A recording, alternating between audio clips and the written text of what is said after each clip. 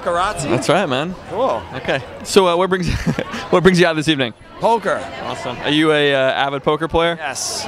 Try to be. Harder to be a musician, to be a front man, or to win the World Series of Poker? World Series of Poker. No doubt. Yeah. Awesome. Any? It's easy to be a musician. So what's going on with you? Any? What's going on with him? He's cashed in the World Series in the main event, so don't let him fool you. He can play poker. Serious player. Yes, you can. Anyway, so what's going on with GODSMACK? Anything? And yeah, we're actually working on a new record right now. It'll come out early 10, like first quarter in 10. And I just released a solo record that should be out in the next 2 months. Cool. What's that like? Is it a departure from the GODSMACK? Yeah, it's real different, man. It's very eclectic. It's very tribal, a lot of hand drumming and stuff like that. I work with the percussion section for Dead Can Dance, and I have this really amazing female singer called Lisa Geyer that's singing on the record with me.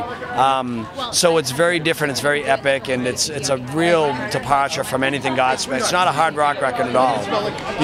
Beautiful like piano compositions and stuff like that. And when is that out, or when does that get released? It's coming out probably within the next couple months. We'll have a release date. Awesome, man. We look forward to that. So I always ask musicians this question. So do you have any indication before you go out on stage whether you're going to kill it that night or it's going to be flat? Do you have any idea?